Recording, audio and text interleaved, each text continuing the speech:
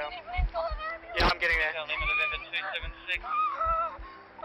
Can I get an ambulance to my location, thanks? And I've got a female, she's just come off her motorbike at high speed. She's got a deep laceration to her right leg. Looks like it's down to the bone, bleeding heavily.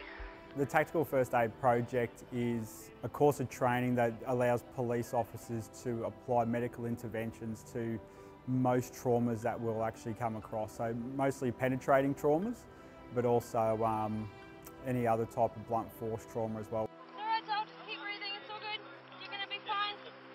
Recruits all the way up to commissioned officers are receiving the training. So approximately 11,000 police now within the service are trained in tactical first aid.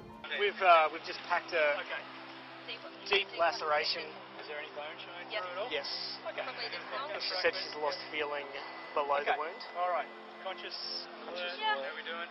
Hey mate, what's your name? We've used tactical first aid from doing simple welfare checks to vehicle and motor accidents. The first people that actually did the curriculum immediately used that for a tourniquet application inside a downed aircraft.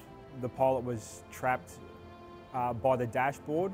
He had both thighs crushed under the collapsed dashboard, which caused severe hemorrhaging in both of his legs. So working with QAS, who tourniqueted one leg, Queensland police officers also tourniqueted the other thigh simultaneously. The project was really kicked off by myself looking at how I've been affected by dealing with trauma and persons dying whilst I've been on the job. And from there I sort of looked at the fact of how much it affected myself personally, and then how I can go about removing and mitigating some of those stresses as well. Dealing with thoracic trauma, when we locate a sucking chest wound, we're going to apply a chest seal to that. We were nominated for the World Class Policing Awards for their inaugural event, which was held in London this year. We were lucky enough to win the awards based on the elements of saving lives. To be nominated was an exceptional thing. To actually win it was just something that I really can't put words to. It's ready. It's ready. Yes, it is ready.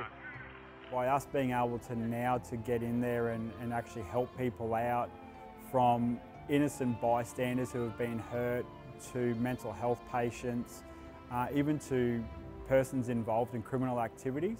At the end of the day, we're just trying to do our jobs and keep people alive.